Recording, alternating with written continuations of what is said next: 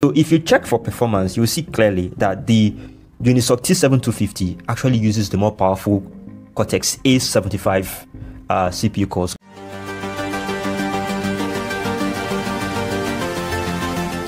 Hello and welcome to another video. My name is Jeffrey. This is the Inquisitive Universe, and today we're going to be discussing the Snapdragon 6S 4G Gen 1 versus the Unisoc T7250.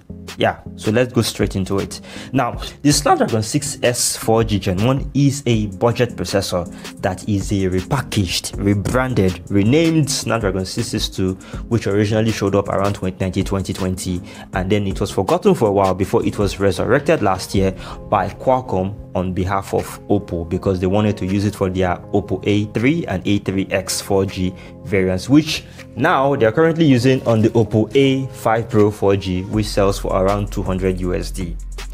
Yeah, I've done a lot on this processor, so you can feel free to check the top of your screen. Then, maybe after this one you'd watch what has already been said on this topic before.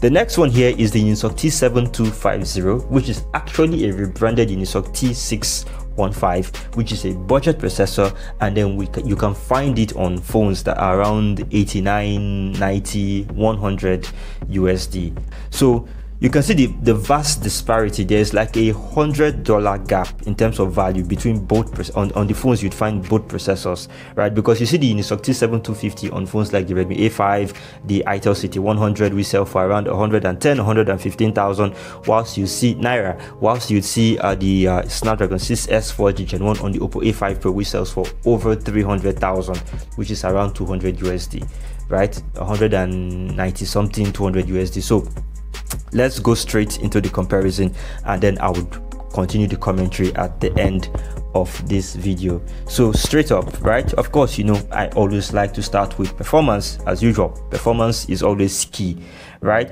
So if you check for performance, you'll see clearly that the Unisoc T7250 actually uses the more powerful Cortex A75 CPU cores, clock speed notwithstanding. A73 CPU cores are a bit dated now and will struggle against A75. And then you now have, like, for the performance cores, you have two A75s. For the battery efficiency cores, you're seeing two A55s compared to the A53s, which are weaker on the Snapdragon 6S 4G Gen 1 side. So when you move on, you see for the GPU, Adreno 610 versus Mali G57MC2. Now both GPUs actually offer the same level of performance, so it's really hard to separate both of them. But when it comes to the CPU side of things, the Unisoc T7250 actually has the advantage here, albeit slightly. It's the better performer slightly. So you see now that they are both ARMv8 processors. The Snapdragon 6S 4G Gen 1 is actually made with an 11 nanometer Samsung process, but with Samsung being Samsung, right, a 12 nanometer TSMC process is actually going to catch up, because we know that TSMC is actually the more efficient of the two between Samsung and TSMC. So when you put all of that together, and then you go and check for the benchmarks to see which one actually performs, you can see clearly on Antutu that the Unisoc T7250 actually outperforms the Snapdragon 6S 4G Gen 1 when it comes to Antutu scores. So you see around 263,000 on Antutu 10 for the T7250 and 248, around 250 for the Snapdragon 6S 4G Gen 1. Now that isn't really that much of a huge gap, right, in terms of performance, but however slightly, albeit that the T7250 outperforms the Snapdragon 6S 4G Gen 1, it's still a gap, it's still a small win, right? And then when you check for Geekbench 6, just Geekbench mostly just calculates or compares for just CPU performance alone, you can see that the Unisoc T7250 still again slightly outperforms the Snapdragon 6S 4G Gen 1. Now when you see that one of this one is powering phones, the T7250 is powering phones around the $100 mark, and then the 6S 4G Gen 1 is powering phones around the $200 mark, you now start to have to ask questions. You have to start asking questions like, what is going on here? So let's keep this aside. Let's move on. Let's talk about RAM. Now both of these ones, they both use LPDDR4X RAM, right? That's what they both use. And then they also both use UFS 2.1 storage. They both support 1080p displays. and then they both record 1080p video at 30 fps, although the T7250 can do it at 60 fps, but most smartphone OEMs usually just cap it at 30 fps, although it can do 60 fps. So they're both, it's been a tie so far. When it comes to camera support, the Snapdragon 6S 4G Gen 1 maxes out at 48 megapixel camera support. The T7250 can do up to 108 megapixel cameras. That's one of the reasons it was rebranded from T615 to T7250. However, most smartphone OEMs are not going to be putting 108 megapixel cameras on a budget phone that's going to be sold around $100. Of course not. They're mostly going to be capping it at 50.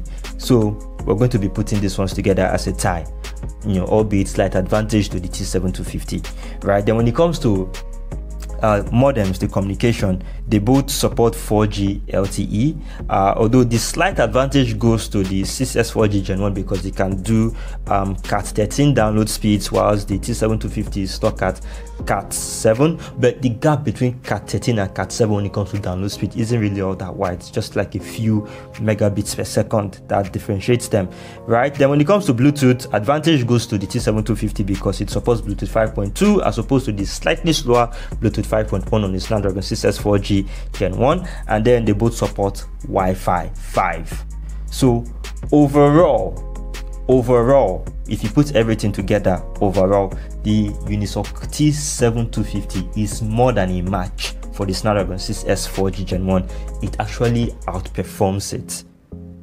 So when it comes to CPU, GPU advantage, clearly goes to the Unisoc T7250. RAM, it's going to be mostly a tie, right? Although I have seen in cases where they're using eMMC 5.1 on the 6S 4G Gen 1, but generally if they both use UFS 2.1 for storage, it's going to be a tie. Cameras, advantage to the T7250, right? Displays, it's going to be a tie. Network connectivity, it's mostly going to be a tie.